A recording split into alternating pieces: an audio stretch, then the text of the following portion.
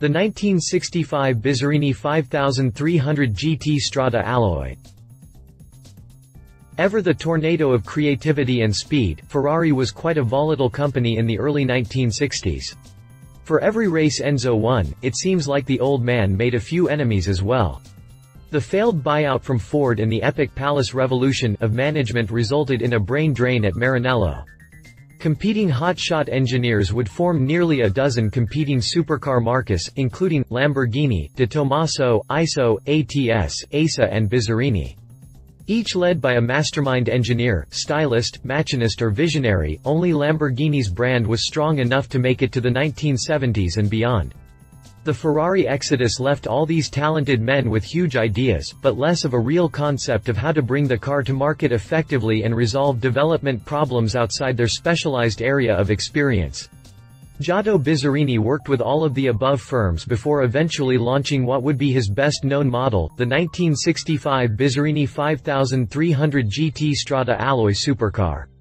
With all the latest curves, a wide road graphic and a low roof, the Strada was a gorgeous hit right from the start.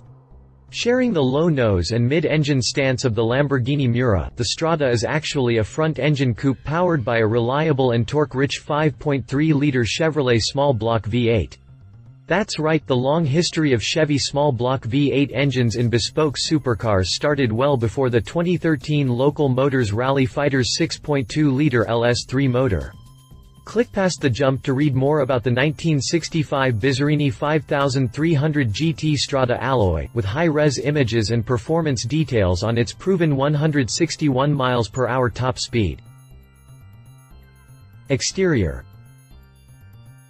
This ragtag gang of Ferrari refugees was actually almost in lockstep in terms of their style preferences and rapid evolution of proportions and platforms in the 1960s.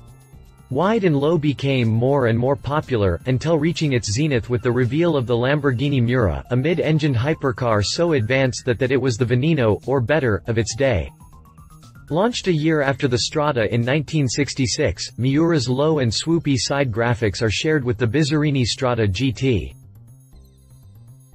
For the Strada to be so on the styling mark is incredible, as the Miura instantly made every Ferrari road car, and some race cars, seem hopelessly retro. Lambo's V12 of the day was shaped like a washing machine, so the Miura actually found the only place it would fit in this low shape, longitudinally, behind the cabin. Bizzarrini had the same style vision of a low-slung hypercar, but looked abroad from his ISO Revolta GT racing experience to source the new and compact Chevy small-block engine. Without tall carburetor stacks to ruin the nose height, this was space-age packaging, and the Strada GT is gorgeous because of it. Simple and elegant air slashes are carved from the nose, while an integrated chrome bumper is one of the last to be actually mounted to the aluminum body shell. Pending impact regulations ruined the look of decade or more Italian supercars after 1970. A swooping back glass echoes the flat engine deck of the Miura very nicely, giving the two cars remarkably similar profile appearances. Styling comparison versus 1969 Lamborghini Miura P400S. Interior. The interior looks as wide and versatile as a Corvette, with a huge luggage area lined in black leather behind the twin seats. A wide console was very en vogue then as now, while the Strada's door cutouts might have inspired the decades later Bristol Fighter. Simple gauges and trim work shows a bit more amateur construction at Bizzarrini versus the Maserati Ghibli of the day, which was arguably the poshest and swankiest GT supercar interior yet in 1967. Drivetrain, suspension and brakes. In addition to being a packaging marvel, the Chevy small block was also highly tunable and able to withstand almost any track abuse versus the delicate and temperamental Italian race engines of the day. With 5.3 liters, this size engine is still the sweet spot for millions of Chevy trucks and SUVs every year. Light alloy bodywork of this car was a revolution versus the fiberglass that was typically employed by these small volume artisans. Toxic fiberglass might explain a shorter career for some of these gentlemen, actually. Lightweight and also a stressed member of the chassis, the Strada's alloy panels increased rigidity markedly and also the value of this example.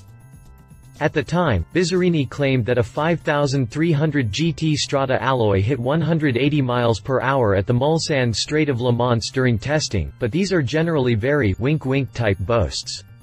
Even so, it was much faster and had far more top-end potential than any Ferrari models, generally tuned to deal with tight tracks and a gas stop every 30 minutes.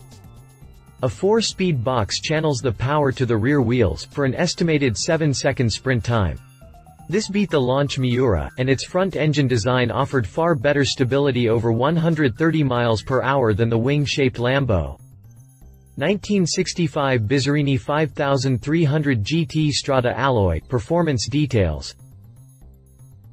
Note, actual top speed data from auctions, citing Italian car magazine Quattroruoti's fifth wheel results in the February, 1966 issue. Pricing. This exact car sold this August at Pebble Beach by auctions for $693,000. Conclusion. This was a bold car and certainly one that had a direct influence on brands and styling across the world as well as the Tuscan countryside.